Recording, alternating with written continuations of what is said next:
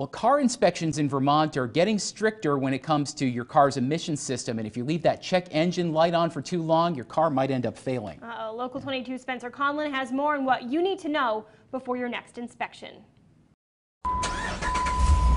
Vermont is ramping up its enforcement for car inspections. In order to pass, drivers must repair any issues with their vehicle's emission system. The problem is it is so expensive to get these repaired that people can't pay for the regular maintenance, let alone the check engine lights itself, because some of these repairs could be over $1,000. As of 2017, the state has passed cars with such issues on a conditional basis, but as of this week, the grace period is over. It's important for highway safety as well as clean air that we continue to have an inspection program. But for mechanics like Albert Karen in Waterbury, he says the issues found by a computer can be wide-ranging and may not even be an emissions problem. If the AC compressor doesn't work and the check engine light is on, why is it fair that we have to fail it for inspection? That doesn't make sense to me. The newly enforced rules have sparked concern under the Golden Dome. I think we're putting a lot of burden on the inspection stations.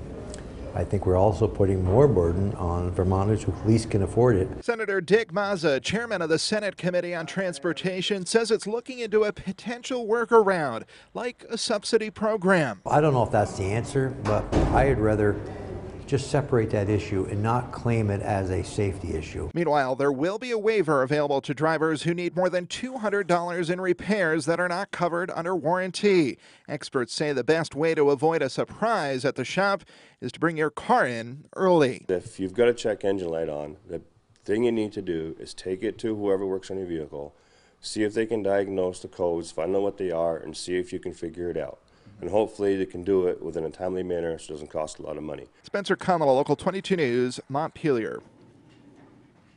Mechanics also remind drivers that if your battery has been disconnected, your car may have to be driven several miles before it can be inspected. Yeah, and if you want more information about the inspection program and how it's just changed, you can head to our website, mychamplainvalley.com.